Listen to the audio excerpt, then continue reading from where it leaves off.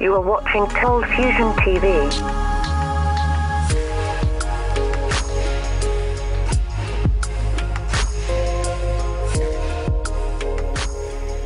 Hi, welcome to another ColdFusion video.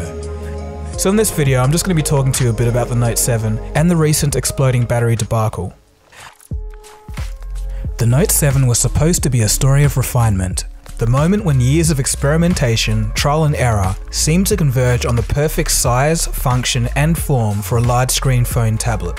Samsung's marketing campaign engine was firing on all cylinders, only to have the product that they were selling burst into flames while charging due to a battery defect. With the iPhone 7's release just around the corner, this couldn't have come for a worse time for Samsung Mobile. The exploding phones weren't due to faulty charging cables, it was the faulty devices themselves. One man from Perth, Australia had his Note 7 explode, charring his hotel room bed sheets and carpets. The hotel charged him almost $2,000 for damages, and Samsung agreed to pay. Samsung has issued some statements on the problem, as well as issuing a recall and temporary halting of sales. According to reports, Samsung designed the Galaxy Note 7 battery cell, but the production was delegated to third parties. It's claimed that one of these third-party manufacturers has produced the battery present in faulty units. The technical details haven't been released yet, but perhaps it's fair that the battery manufacturer takes on some of the costs of the recall, and that's not going to be cheap. We'll talk about the costs later. The following is a statement from a Samsung spokesperson, quote, "As of September 1st, a total of 35 claims were registered with Samsung service centers, at home and abroad. Only 24 units on a scale of 1 million were affected by the battery problem. By putting our top priority on consumer safety, we have decided to halt sales of the Galaxy Note 7 and offer new replacement handsets to all customers." End quote. It said that 2.5 million Galaxy Note 7 handsets have already been sold and will need to be recalled as a part of this exploding battery fault. So, what does this mean for Samsung? When asked about the recall's financial impact on the company, Samsung's mobile chief, Ko Don-jin, said it would be a heartbreaking amount, end quote. The recall and phone replacement to 2.5 million Note owners is set to cost Samsung at least $1 billion by some analyst estimates.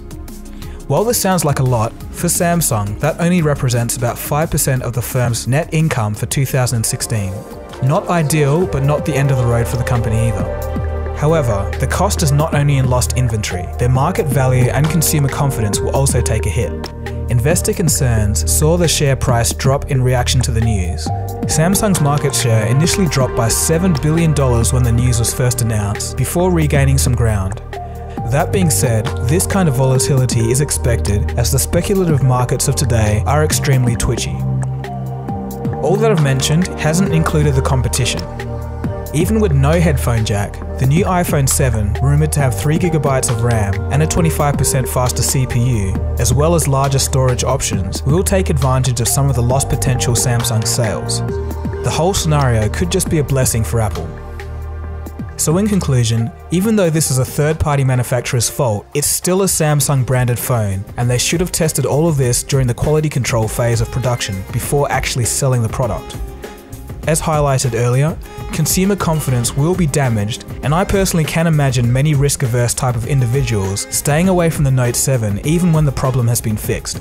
Depending on the consumer's memory, this could hurt Samsung well into Christmas sales. All in all, although similar kind of things have happened to other phone manufacturers, this is the worst thing yet to happen to Samsung Mobile, and will take at least a few months for the dust to clear.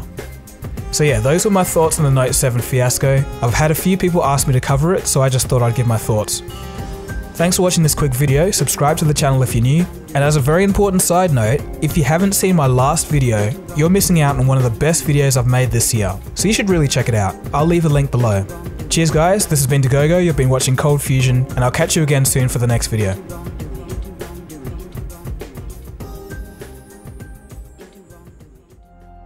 Imagine having one of the greatest inventions of the 20th century in your hands and giving it away because you didn't understand what you were holding.